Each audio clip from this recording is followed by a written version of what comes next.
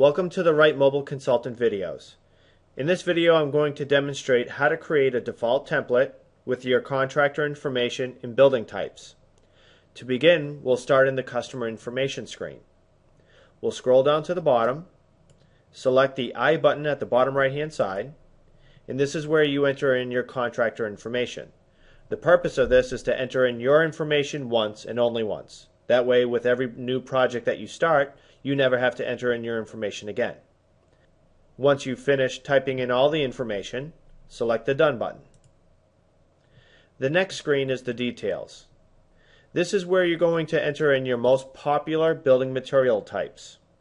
You're going to start with your wall type, wall insulation, and to the right is the greater than bracket, which brings up the detail information for this row.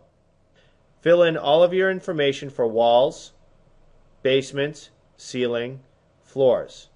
Only enter in a basement type if you have a conditioned basement. If you have an unconditioned basement or no basement to speak of, choose none. Next, choose your window type, window details, door type, door area, door details, skylight if it applies. If there's no skylight, you can enter in 0 there. Auto glass area is calculated either by percent of wall area or percent of floor area.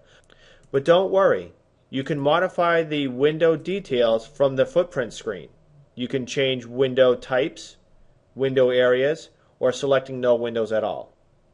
At the bottom of your detail screen is the zip code. This automatically gets populated from the customer information screen. If there's a common geographical location that you perform most of your load calculations in, enter that zip code here. To the right, in the details, it will show you the closest weather location that it selects. In the gray area here for the outdoor temperature are the temperatures for that weather location. If you would like to override these, there's 2 override checkboxes, one for heating, one for cooling. And then you can override these temperatures if needed. When finished, select Done. Now it's time to save this to your default template. We'll come to the bottom left-hand side of the screen, select the Wrightsoft logo, choose Save Template. Once you save that template, every time you start a new project, it will automatically load all the settings that you saved to the default template. And that concludes this video. For all of your technical inquiries, please contact our support department at 781-862-8719 extension 2.